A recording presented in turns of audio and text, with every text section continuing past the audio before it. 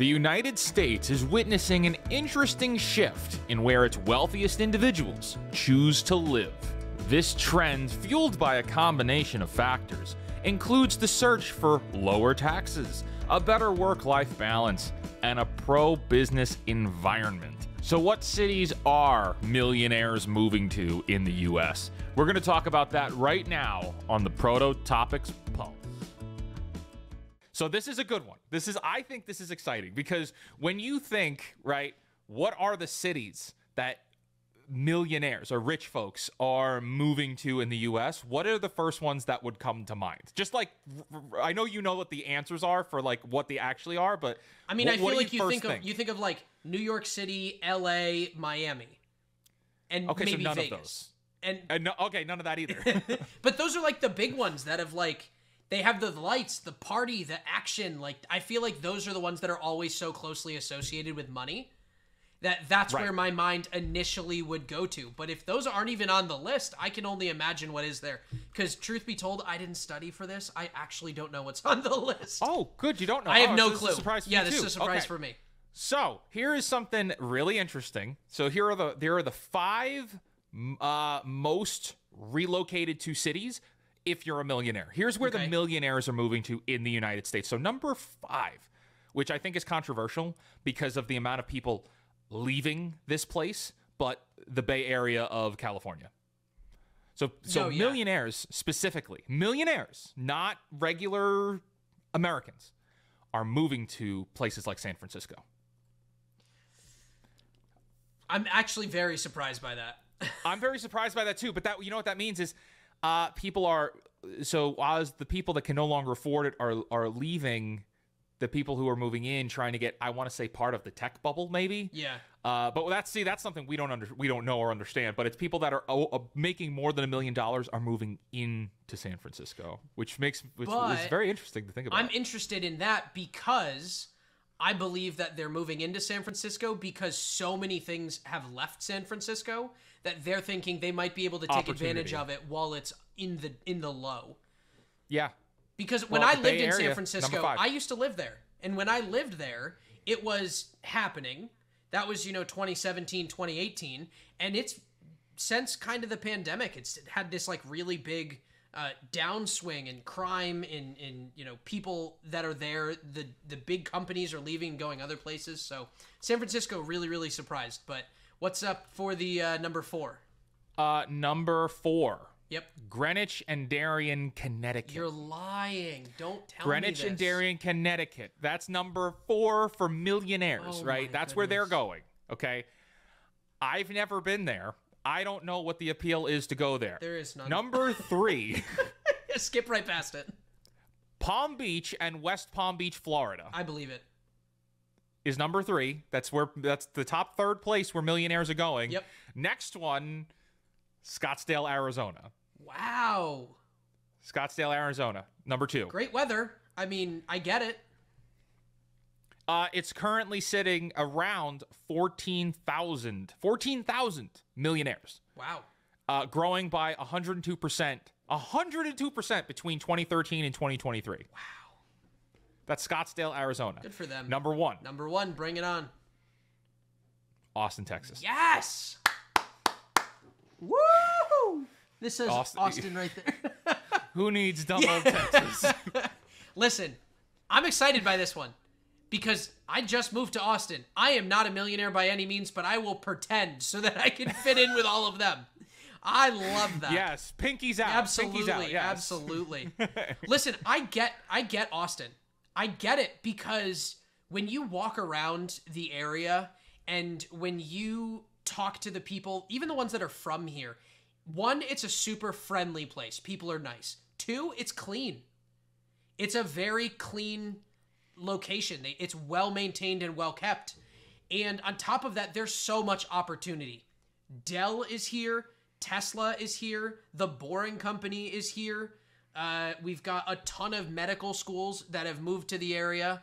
We've got a ton of, restaurants that are here, Michelin star chefs. There's so much happening stuff in Austin, Texas that this does not surprise me at all.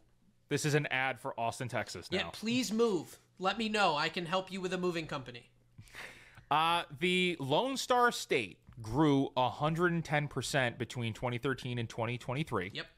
Estimated right now, 32,700 millionaires have moved to Austin. Wow. Or are currently living in Austin, rather.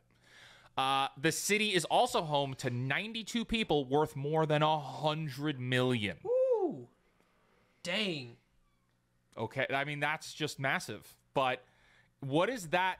So like, you know, California, that's an average. You would have expected California to appear on there, no matter what the economic environment, right? Right.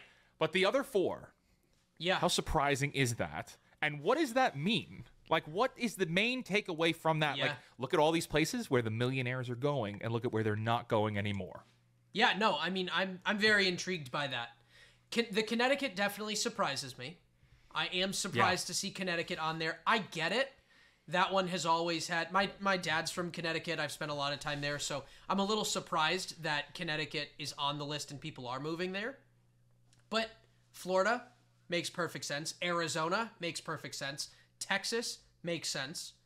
It's also Southern. I think people are getting more and more into the mood of, I want better weather. I want happier people. I want more vitamin D with the sun. I want, you know, all of these things that you can get in the South that are like free because you're living in an environment like that. I think a lot of people want those things. I think it's going to be, you know, we've been seeing it over the last few years. I would say even before the pandemic really exploded, but there has been just this exodus from the major states and cities. Right. I mean, like, just for us, our lore, our backstory, right? We both moved to North Carolina. It was before the pandemic, right? Because we were looking for a place for a better, I want to say, a better life. Yeah. Right? Like, we were just looking for a better life, and we weren't going to find that in New York. Right. Right? You know, just for who we are at our age with what we do, right? We were looking for someplace fresh. So I think it's less about the millionaires part of it, and it's more about the people are looking for better lives, and they're going to go to someplace else. They're going to go shop around, try different places until they find a place. You know, I don't care what kind of income you make. Everybody across the board, I think, is in the mindset of what's better out there. Right. You know, maybe is the grass greener on the other side of these state lines, and I want to go and check it out. And I think that's just it. And I think people are looking for better lives and better places. Yeah. And they're finding them. That's the thing. They're finding them in those other spots. Everybody thinks you got to move. Oh, you got to move to New York City. You got to move to Los Angeles. It's like, no, those places suck. They do. Yeah. Those places just aren't worth spending all of that money to live in that condensed lifestyle where it is not clean. The subways are disgusting in New York. The streets are covered in, it's just, why would you want to live there in that environment? What's the benefit, right? But what are you getting for your money? That's where they film all the movies. But the movies all suck now. Well, I said that to the wrong person. I get it. Yeah. You know, well, I'm living where Friends was, but it's not the 90s anymore. I know. No, I mean, it definitely is interesting, too, to see this list because there are places that we did expect to be on the list that weren't there, right? I really thought Nashville was going to be there. I really did. If you asked me blindly, I would have said Nashville because there's so much happening.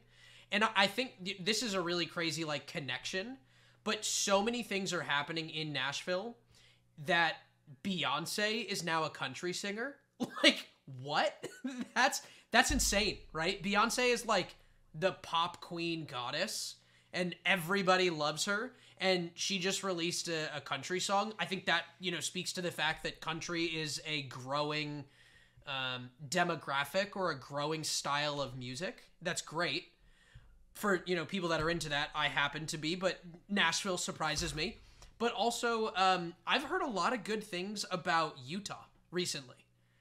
Like, the southern parts of Utah, near, like, Zion, you've got, like, St. George. I feel like anytime you and I are working with some of our different clients and we look at different softwares that we want to introduce to the company for people to use, I feel like 80% of the time so far, they're in St. George, Utah. It's like, it feels like it's like a tech hub that just exploded out of nowhere. or hey, we're on mountain time, or it's in that area. Yeah. So I agree. I would have to say I do feel that too. So Utah is the place, but right. I give it a few years. You're gonna see Salt Lake City explode. Oh. Thank you for watching this video. I hope you got something out of it and learned something new. And if you did, and you haven't subscribed yet, maybe considering subscribing to the channel, where we have a lot more videos just like this available for you now. Like the video if you haven't already, and if you didn't like it, downvote it. Also, comment, let us know what you think. Are we wrong or did we get it right? We would love to hear your thoughts, and we answer as many comments as we can in the chat, and available every video.